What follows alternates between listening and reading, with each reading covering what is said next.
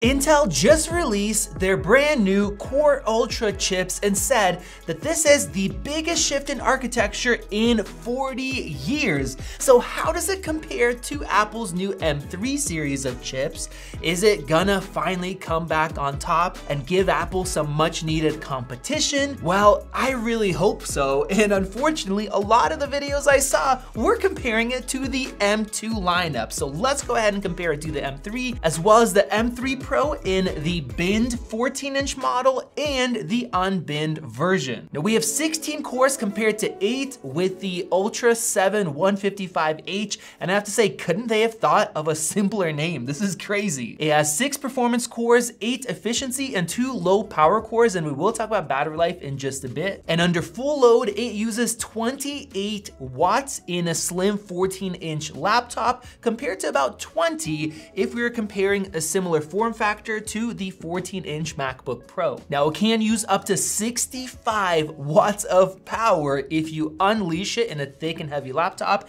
and I have performance numbers for something that is thicker and heavier as well, but that is a lot of power that this chip can use. Now of course the M3 series uses 3nm technology. It is ultra efficient, so it is a step above Intel's big jump with this new series of chips. In Geekbench multi-core we have 12,300 compared to 12,000 for the M3, so it is beating it out, so that is quite impressive. But then in single core, we have 2,400 compared to 3,174.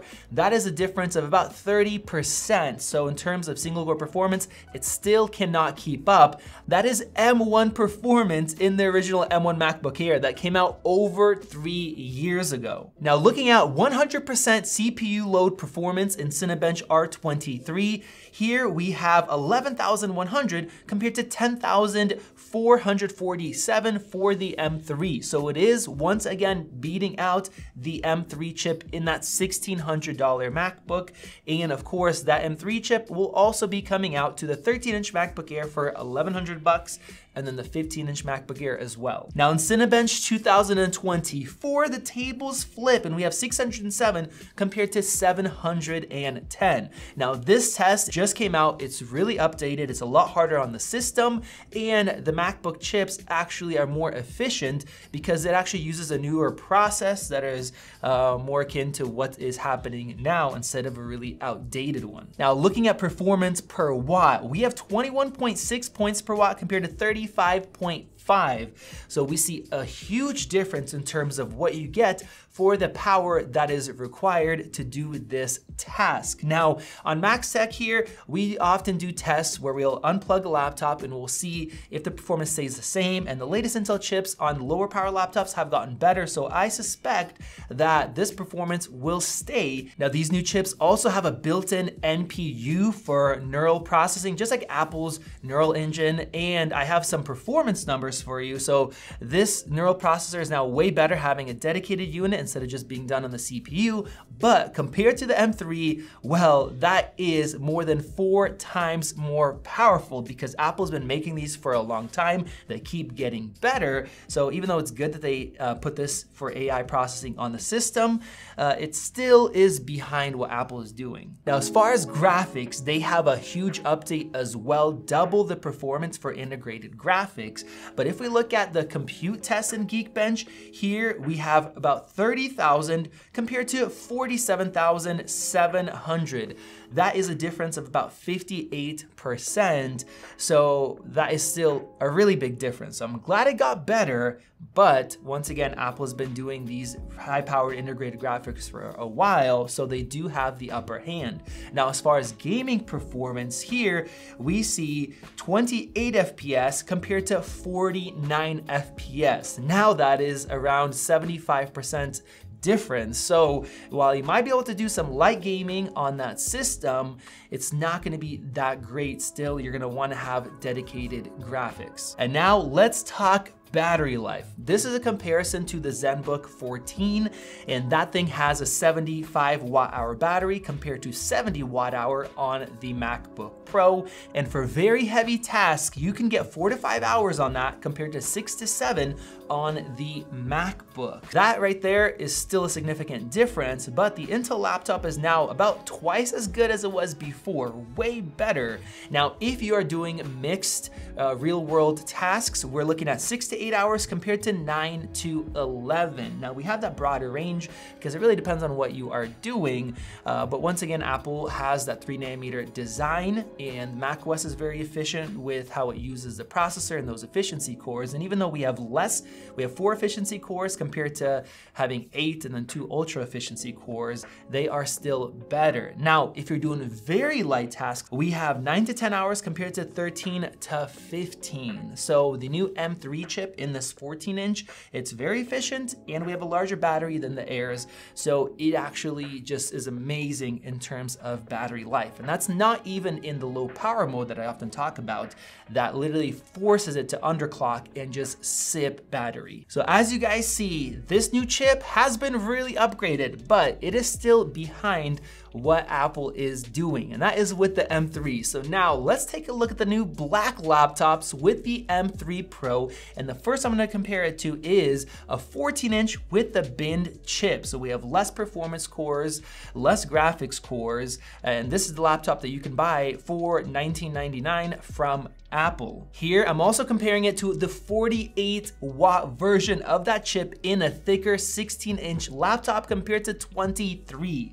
So that power difference is massive, more than double compared to that binned MacBook. And Geekbench, the score doesn't really change because it's not maxing out the CPU. And for the MacBook, we have 13,692 now. In Geekbench, the Intel didn't really change because we're not pushing the CPU to 100% constantly, while the MacBook did get quite a bit faster now because we have more performance cores. Actually, 1 more core in there. But in Cinebench 2024, the score did shoot up a lot. We have 876 compared to 897.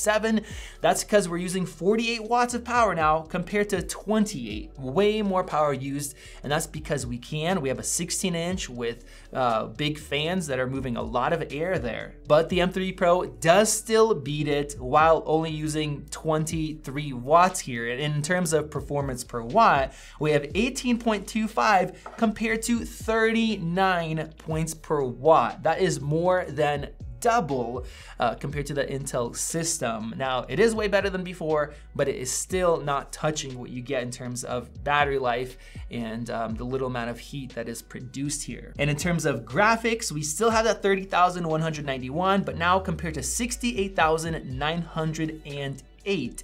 So that's literally more than double the graphics performance because we have more graphics cores built in.